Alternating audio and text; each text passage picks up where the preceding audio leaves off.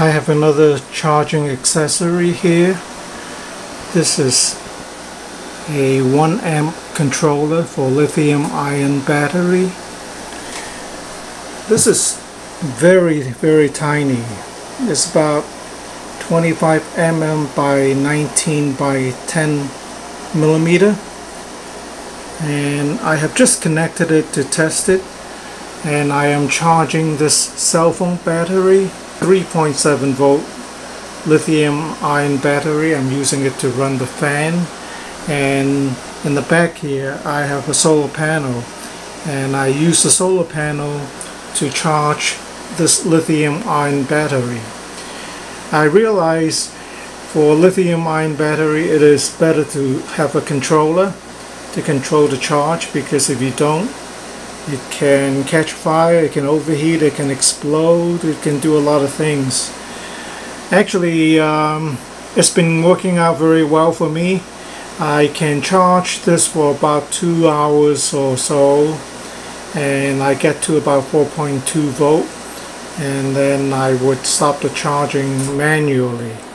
But if you want to do it right, you would need a controller like this. Supposedly when it is charging, the light would be red, and when it is charged, the light will be green. For some reason the board here, this light is blue instead of green. I'm assuming it's 4.18 is close to fully charged. Maybe that's why it's blue, and when it is charging it should be red.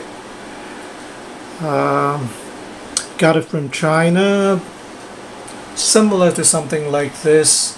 This is another board, and you have the USB here, the input. It is capable of controlling up to 1 amp, so you can use different kinds of lithium ion battery.